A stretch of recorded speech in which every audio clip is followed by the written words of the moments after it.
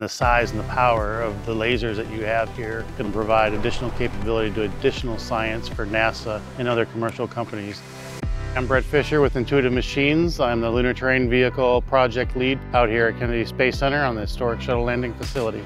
So the Lunar Terrain Vehicle is a program that NASA initiated. It's really a science vehicle for the astronauts to perform science on the lunar surface.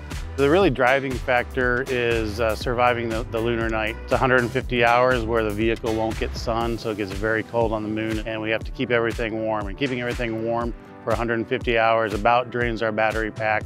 Witnessing the awesome demo here last night, the imagination runs wild on how you can use space-to-space power beaming. So if we didn't have to use our battery power or even our solar power, but we could get it via laser, that's a game changer and can change the whole landscape of lunar exploration.